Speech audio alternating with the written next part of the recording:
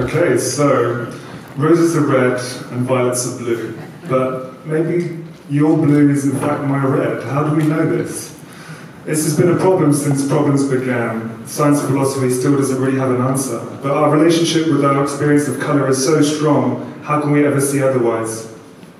What we need is a good example of where our physical reality is different from our perceptual reality. But what can we use? What are these in here?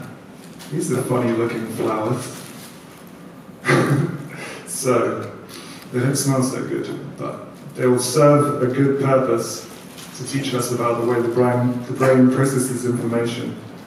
So, which of the centers look darker? I imagine both of you will see this one to look slightly darker than this one. This one appears slightly lighter. But in fact, these are both the same color grays.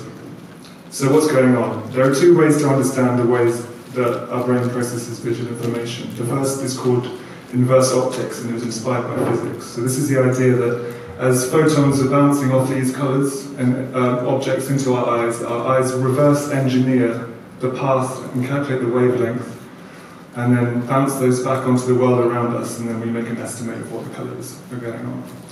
But as I've told you, these two are different colors, so this couldn't be the way the brain is processing it. The second approach is called heuristics-based.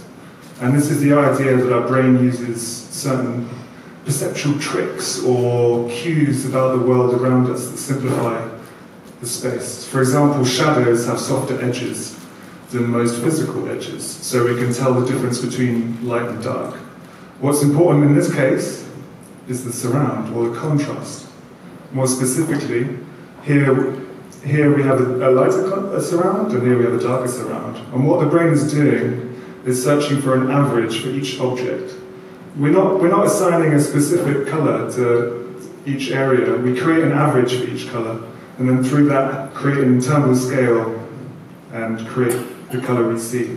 So in this case, the average is warped to be lighter than it is, so the center gray appears darker, whereas this one is darker, has a darker surround, and the average is warped to be lighter. So, in summary, our brains don't simply read off the color from photons. They create an internal scale upon which we label the colors of the world. Thank you very much.